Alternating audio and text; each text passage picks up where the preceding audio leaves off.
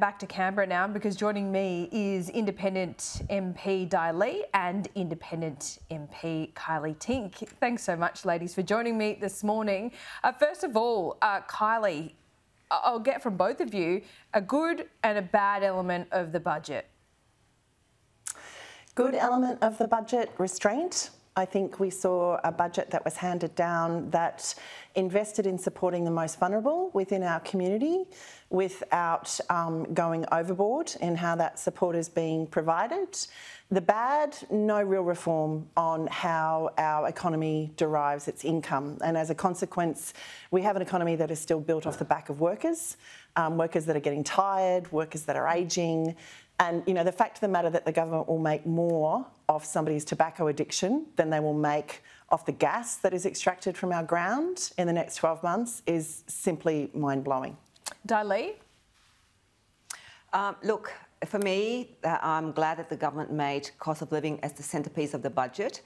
Since my election to Parliament, I have kind of made cost of living an issue with the government and have raised it with them over and over. So it's great to see that that's what the government has done. In terms of support, obviously, you know, it's great to see some increase to those in need. I question, though, $40 a fortnight, which is $20 a week for job seeker. It works out to be about $2.85 a day. You know, for students travelling to uni or to work, it costs about $6 from Fowler into the city. And for adults, it's about $12 a day return for public transport, and not to talk about the toll that you have to pay as well. So, so I don't know what's the, you know, such small measure. I don't know how that's going to assist, because the cost of living is still such a you know, so high. Rent is high, interest rate is high.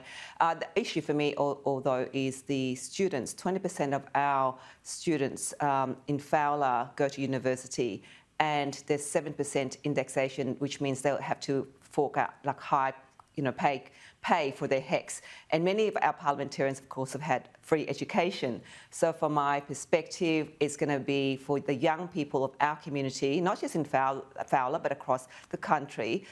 They will have to really find a means to actually study and go to work and all of that. And these are the future of our country, and we are not supporting them at all. So there are more, of course, in the budget, but those are the things that I picked out from it.